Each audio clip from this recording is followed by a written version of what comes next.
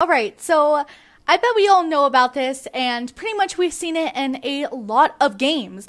But let's just talk really quick about online daters. So this has been going on for quite a while. I'm starting to wonder at this point what's going on. So you know how Meep City is like populated with them guys, that are online daters and stuff. And I would have expected for Roblox to do something about it by now, but unfortunately, Roblox has not responded yet. And I still see them roaming around, and I still see them during the parties and stuff. And, it's not so great and stuff. It is what it is.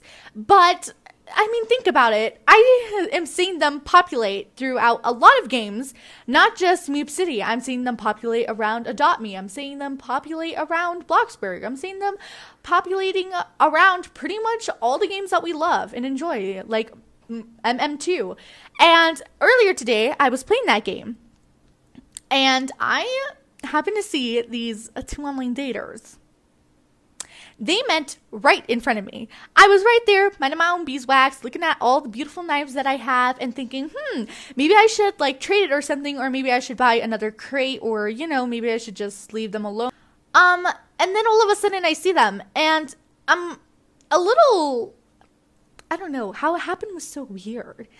They just walked up to each other, and they started talking, teaming up, and then that's when it got to the real stuff, where they were, trying to scam each other at one point. But,